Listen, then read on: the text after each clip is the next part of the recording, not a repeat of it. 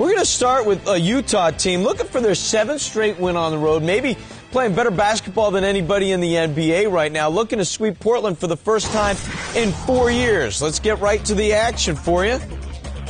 Brandon Roy, Darren Williams, the two guards doing battle. Going to go right to the second half in this one. Andre Miller laying it in. He had 17 in the game. Nice cut, nice pass, and nice finish by Andre Miller. And here's Brandon Roy. He's had a sore hamstring, but still pushing through and playing well for the Blazers. Yeah, nothing sore about his game in this one. Finished with 23.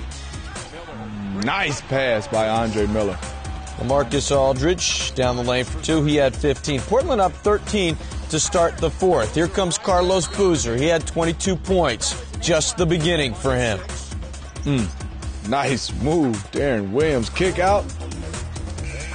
Korver for 3. Now Korver, you Jazz, can't leave him open. a 27-11 run. Darren Williams back out to C.J. Miles. He hits the 3. The lead for Portland is 4. Marcus Camby with the big block, had 4 of them in the game.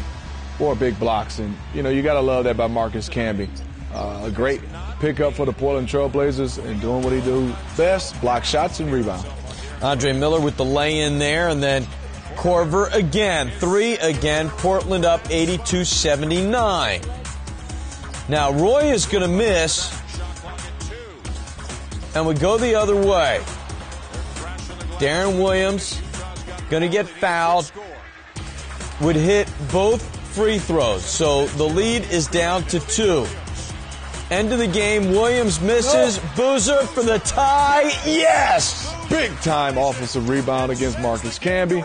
Marcus Camby tried to block out, tried to get the block shot. Boozer got it up before the buzzer. Overtime. So trailing by 13 when the 4th started, we go to an extra frame, and they would take advantage. Williams, 18 points, 7 rebounds, 12 assists.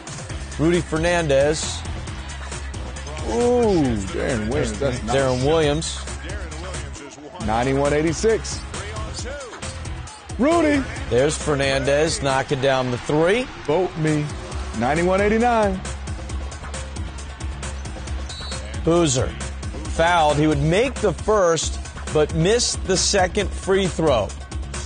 So now a 3-point game. Roy? No. I thought that was good. It won't go, and Utah does indeed get the win. 7 straight wins on the road. They sweep Portland for the first time in 4 years. Sweep Portland and San Antonio in the same season for the first time ever.